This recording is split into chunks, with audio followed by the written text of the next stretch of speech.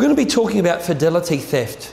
This is theft of monies from within the office. So perhaps a staff member stealing monies. Now, I just want to do this graphically so you might be easier to understand. Let's assume for a minute that we've got here the office manager or the licence holder. Let's assume they're the same person. There's various areas that the fidelity theft can occur. For example, what we can do to limit this is limit the volume of cash.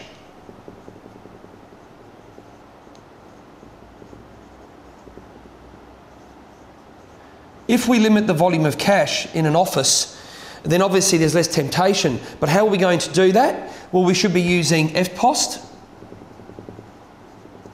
for rental payments, bank transfers, things like that in regards to purchaser deposits for security bonds for rental properties. So that is something that the manager should be implementing.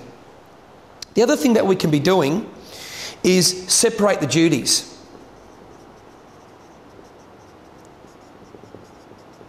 Now, this may be difficult in smaller offices, but you need to consider these sort of things. So, for example, you shouldn't be having the same person counting cash, receipting cash, then banking the cash. So always consider that area as well. So for example, one person might be receipting and counting, the other person might be banking or something like that. So separating those duties if you're able to. In smaller offices, that may be difficult.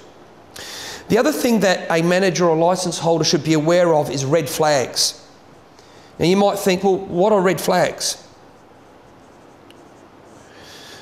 Red flags are little hints that you should always keep open ears for. For example, you might have a tenant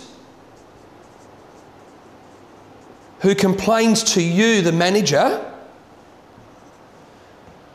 that they get letters for rent arrears, but they claim they always pay their rent on time. So where is the money going? So that could be a red flag. That's just one example. Something else that you should be wary of here is the manager should understand the accounting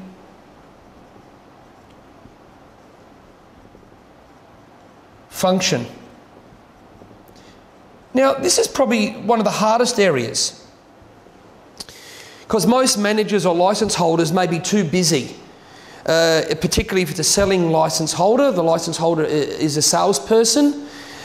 They might be too busy selling properties and maybe doesn't have the time or the inclination to fully understand the accounting functions. Unfortunately, it is their role. However, some ways that you could do this is ask questions. Seek reports. So for example, why don't you get a bank reconciliation? Have a look at it, ask questions. Where did this deposit go? Where did this deposit come from?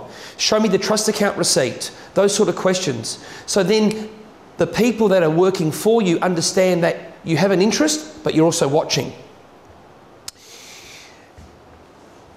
Now, this last point might be a little bit harsh, but it also is very important for the office manager. Don't give people the benefit of the doubt.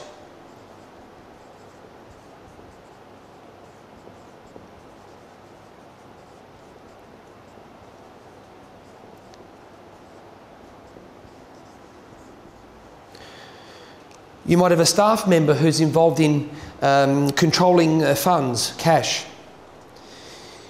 And for example, they're too busy to take annual leave.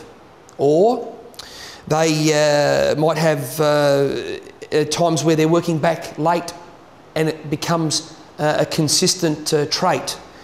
You need to find out what's going on. People that can't have annual leave may be covering up something.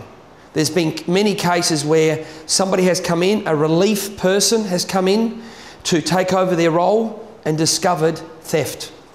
So that's another important area where don't give people the benefit of the doubt. Always be double checking what they're doing.